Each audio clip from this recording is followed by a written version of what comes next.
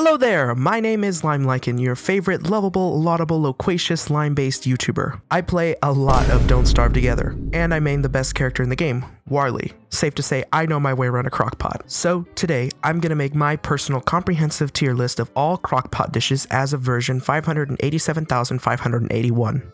This list will be on a scale from S to F, and I'll talk about each dish in alphabetical order, minus the Warley dishes, which I'll save for the end of the video. This is my opinion, so if you disagree, then comment why and what position the dish should be in. I love getting political. Made with collected dust and any fillers, ambrosia isn't really a food item since the survivors can't eat it. Instead, it's used to farm thulecite by feeding it to the dust moths of the archives. I could drop this in F for it not being food, but since thulecite is needed for lots of useful magic items, I'll put this in C tier for its utility. Also because farming thulecite with this method is kinda slow, but at least you don't have to reset the ruins. Requiring an asparagus, 1 veggie, and 2 filler excluding ice, asparagus soup restores 20 health, 18.5 hunger, and 5 sanity. It is an economical option for someone who doesn't want to eat ratatouille and is better in the health department. Great for those who only have a spear of asparagus and mushrooms, B tier. With 1.5 meat and 2 eggs, you can make this balanced breakfast which heals for 20 health and restores 75 hunger and 5 sanity. I think bacon and eggs are one of the better uses for extra monster meat due to this dish's higher health restoration ability than meatballs. Plus, as Wilson, you get better stats, A tier.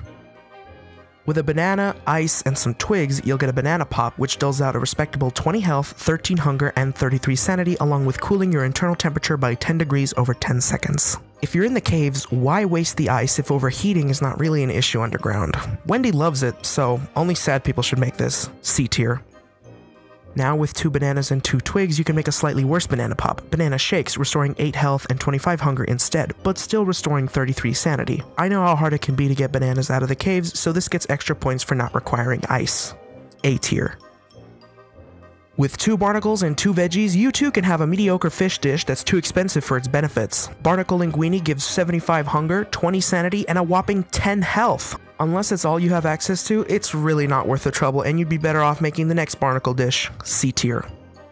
Cheaper than the linguine, with 1 barnacle, 1 kelp, and 1 egg, you get 40 health, 37.5 hunger, and 5 sanity. I'd say that barnacle nigiri is superior because of the effort it takes to obtain barnacles, and I'm personally more willing to make a swap for higher healing dish rather than hunger values, B tier, for barnacle. With only a barnacle and a veggie, this dish is even cheaper than linguine and has comparable stats at 20 health, 37.5 hunger, and 5 sanity. In fact, with the same ingredients as linguine, you could make 2 barnacle pitas and heal for quadruple those numbers. I just really wanted to hammer home how bad linguine is in terms of ingredient efficiency, B tier. Made with a forget-me-lot, a twig, and a birch nut, the beefalo treats would be great at healing your beefalo, but you can just feed them blue mushrooms for the same effect, so I wouldn't consider unless you wanted to fill your scrapbook, D tier. With a piece of leafy meat and 3 veggies, beefy greens act like the Beyond Meat of the Don't Starve world. 40 health, 75 hunger, and 5 sanity is nothing to scoff at. The only problem with this dish is that Wirt can't eat it, despite the fact it contains no actual meat items, B tier. Requiring an egg, a veggie, and some twigs, breakfast skillet is great for healing if you have no meat for pierogi, but there are other dishes that share its stats, healing for 20 health and restoring 37.5 hunger and 5 sanity. It is a decent and respectable choice, B tier. 1 morsel and 3 ice a bunny stew will make. This recipe used to be meatballs, but I guess Clay wanted to rebalance that so we couldn't just spam it in the winter. It has the same stats as breakfast skillet and can also warm me up, B tier. B for bunny. 1 butterfly and 1 veggie and some twigs, butter muffins also have the same stats as the previous 2 dishes. It's certainly better than eating butterfly wings alone. When playing Warley, it can give you a use for them, as of course Warley rejects anything that isn't fine cuisine. This is also WX78's favorite food. Strange how a robot can have a favorite food, but whatever, A tier. With 1 fish and 2 kelp, California rolls share in the previous dish's stats. When sailing the high seas, it makes a great quick bite, but so do the other dishes, C tier. 2 fish and 2 ice nets you a food item that just isn't very good. Ceviche heals for 20 health and restores 25 hunger and 5 sanity. Seems alright, but that's lower than the other options. Plus, unless you're on the surface during summer, you won't have much use for the cooling effect. Literally pointless, so this dish is going in F tier. With 2 potatoes, a piece of garlic, and a filler that isn't meat or honey, creamy potato puree heals for 20 health and restores 37.5 hunger and 33 sanity. It's just fancy mashed potatoes. Honestly, a little underwhelming, but that sanity is too good to ignore for the cost. A tier. One dragon fruit and a bundle of sticks makes the best bang for your buck crock-pot dish on this list. Dragon Pie, granting you 40 health, 75 hunger, and 5 sanity. You'd be remiss not to conjure up this meal deal. S tier. For one potato, at least one twig, and 2 fillers, fancy spiral tubers are one of those carnival staples. It heals for 3 health and restores 37.5 hunger and 15 sanity. The sanity is usually what I use it for if I can't get my hands on some garlic. B tier. With a single fig and a koalefant trunk, you get this weird cornucopia looking thing, the fig stuffed trunk. It has good stats with 60 health, 56.25 hunger, and no sanity, but this seems like such a waste of a koalefant trunk I'd rather make a vest with. And since the next dish is cheaper and much more comparable, F tier. One fig, 2 veggies, and a filler gives you what I believe to be the best fig recipe in the game. Figatoni, healing for 30 health and restoring 56.25 hunger and 15 sanity. I've always been partial to Italian food, definitely make once you get access to figs. S tier. Requiring 1 fig and 1 frog leg, the figgy frog witch is an enigma. By that I mean, why waste the fig on this recipe? Only healing for a measly 8 health and restoring 18.75 hunger and 15 sanity, its stats are balanced but lackluster. Something I'd save for the scrapbook. F tier. Using 1 fig, 1 meat, and 2 twigs, fig kebabs are awesome if you like eating food off a stick. For anything else, not really. This crock-pot dish actually shares stats with plain jerky, so I would really stay away from making this. Unless you're Warley, who can't eat jerky. What a waste. F tier. Now we're getting somewhere. With a fish, a twig, and some filler, fish sticks are among the best of the best in terms of availability, efficiency, and utility. Healing for 40 health and restoring 37.5 hunger and 5 sanity. Instant S tier. A piece of corn and fish with some filler gives us fish tacos. This dish is pretty good and only heals for 20 health less than the fish sticks, but if you have fish and twigs and veggies, why aren't you making fish sticks? This dish's existence bewilders me. C tier. 4 berries or a single fruit and some ice will net you a fistful of jam. Healing for 3 health and restoring 37.5 hunger and 5 sanity, it's better than nothing, but admittedly a waste of berries since they can be used for other, better recipes. C tier. We got another healing food with a desert flower and some veggies. Flower salad can mend your wounds and make a great antipasto. Healing for 40 health and restoring 12.5 hunger and 5 sanity, just make sure you got some protection from those summer cacti. A tier. 1 frog leg, 1 veggie, and 2 fillers excluding eggs and honey gives us the Froggle Bunwich, aka the $5 footlong. Healing for 20 health and restoring 37.5 hunger and 5 sanity, it's more akin to diet food. Still a good option for when you're culling the frog population. B tier. A single banana and some ice can make us a frozen tropical sweet treat, the banana daiquiri. Healing for 30 health and restoring 18.75 hunger and 15 sanity, you'll feel refreshed with 15 degrees of cooling, making it one of the best dishes for that. Still, I have to acknowledge that bananas and ice aren't usually available at the same time. Plan in advance for this one, I guess. B tier. This dish takes 3 different types of fruit in the same pot, or some durians. It's fruit medley. For all the effort it takes to grow 3 different kinds of fruit, I really don't see the value in it. Healing for 20 health and restoring 25 hunger and 5 sanity, there are better uses for fruits that aren't a total disappointment. D tier.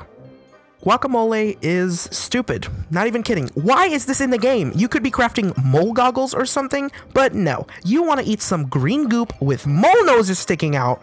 Its stats suck too. 20 health and 37.5 hunger and a feeling of self-loathing? Don't even think about making this one. Instant F tier.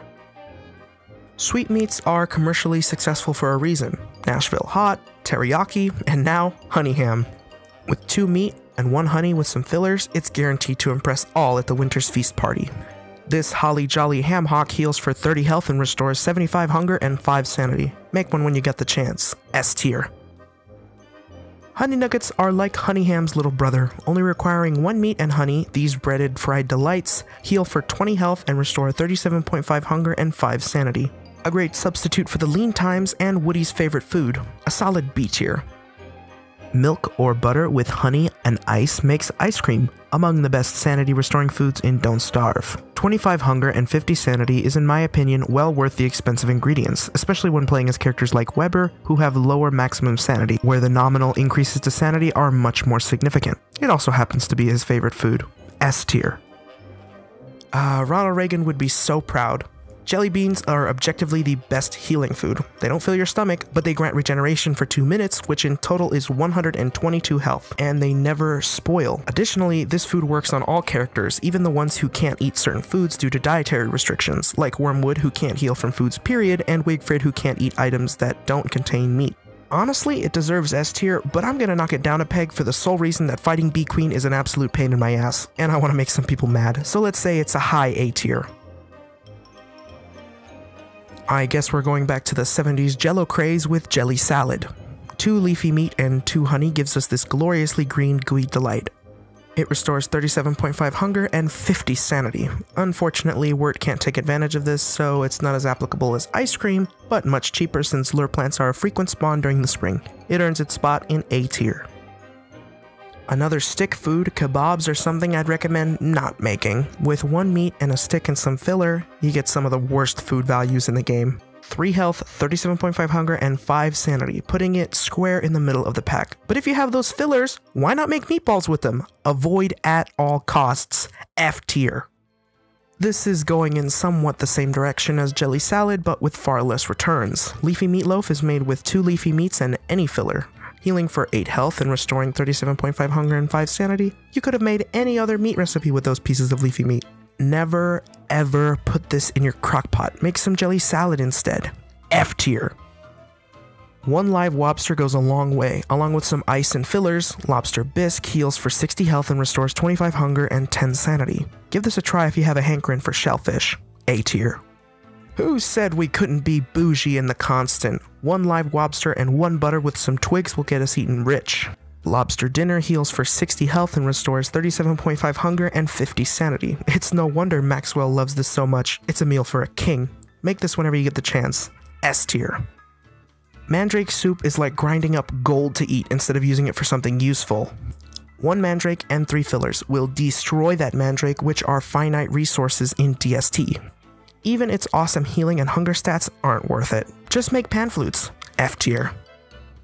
With just a single piece of meat and some random fillers except twigs, I recommend berries. Meatballs provide one of the best ingredient to hunger ratios in DST. They heal for 3 health and restore 62.5 hunger and 5 sanity. They are a franchise icon, and I guarantee you've made a few of these when all you had was monster meat and ice. S tier. Who needs veggies? With 3 meat and 1 filler, Meaty Stew satisfies, and quite well. It has one of the highest hunger restorations in the game with 150 hunger. I usually make a few of these to eat as Warley so I can focus on food less. Once my memory timer is up, it only takes 2 of these to completely fill me up. Plus, meat is everywhere. S tier. You've probably bought one of these from a street vendor or ice cream truck. 1 melon, 1 ice, and 2 twigs gives us melon sickles. Healing for 3 health and restoring 12.5 hunger and 20 sanity. It's just okay, and cools you off in the heat, but I wouldn't go crazy trying to farm melons for it. C tier. This isn't so much a dish as it is a hat. With some nostrils, yes nostrils, kelp, and some milk or butter, you get the milkmaid hat.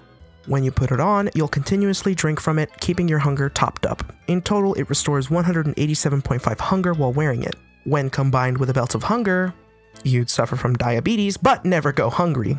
Would have been great for Wolfgang had he not gotten his rework, but still a good choice. A tier. Monster meat should only be used sparingly in the crock-pot, else you'll get monster lasagna. Just 2 monster meats is enough to corrupt a recipe. This stuff hurts to eat too. I would only eat this as Weber, and even then just cook and eat the monster meat separately at that point. F tier.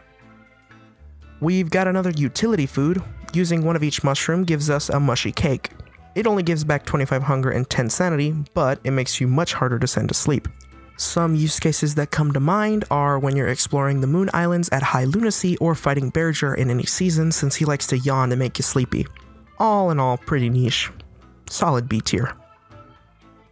An egg, some meat, and a little Polish duma, pierogies are the best healing food for its ingredients. 40 health is double that of a healing salve, and its hunger restoration isn't bad at 37.5, but that's not what you're going to be making these for. Because of the long shelf life, you can pack some with you when you're going to go fight a boss. All the pros go on and on about how good these are, and for a reason. S tier. Eggs. Just eggs. Plain omelets are another waste food. If you have eggs, why not make pierogies or meatballs, unless you're Warley? It's just okay healing for 3 health and restoring 50 hunger and 5 sanity, just don't make this. D tier. Here's a perfect dish for you twink lovers. 1 corn, 1 honey, and 2 twigs makes powder cakes. It doesn't do anything when eaten, but can be used to bait traps indefinitely since it seemingly never spoils. You could also season them to store away spice effects from Warley, turning him into the team apothecary. Pretty good, so I'll send it to A tier.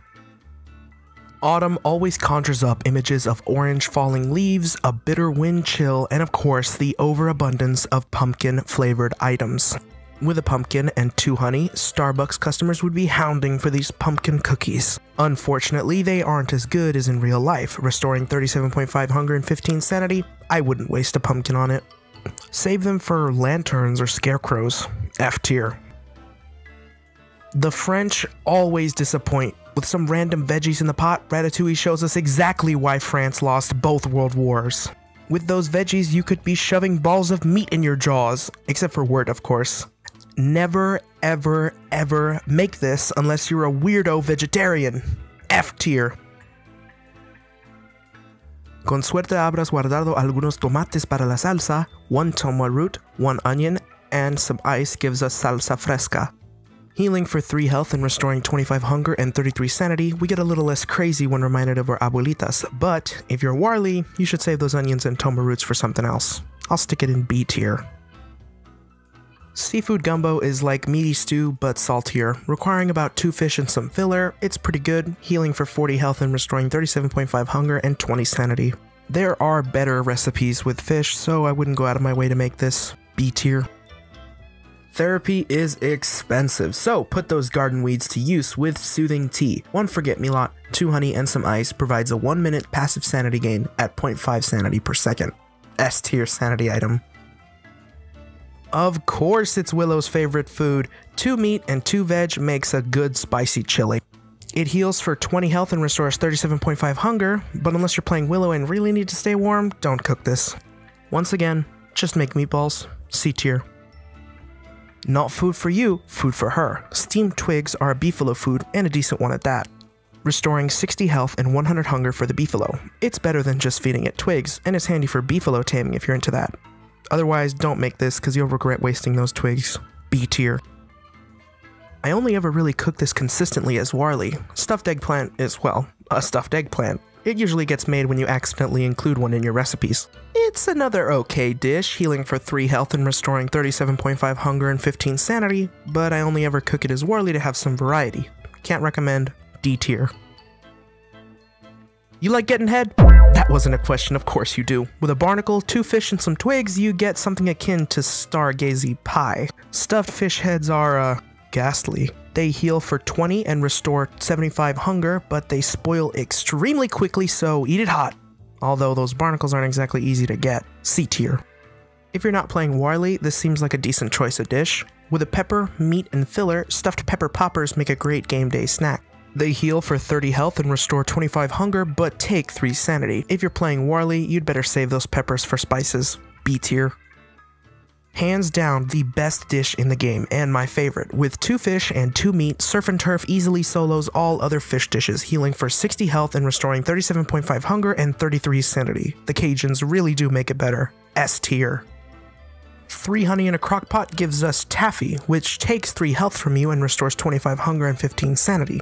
Don't waste that bee goo. This dish is all empty calories anyways. F tier. If you're ever in the business of trafficking children, I've got a great recipe for you. 1 Tallberg egg, 1 veggie, and some twigs makes tall scotch eggs. Healing for 60 health and restoring a whopping 150 hunger and 5 sanity. An awesome use for an otherwise pointless item. S tier.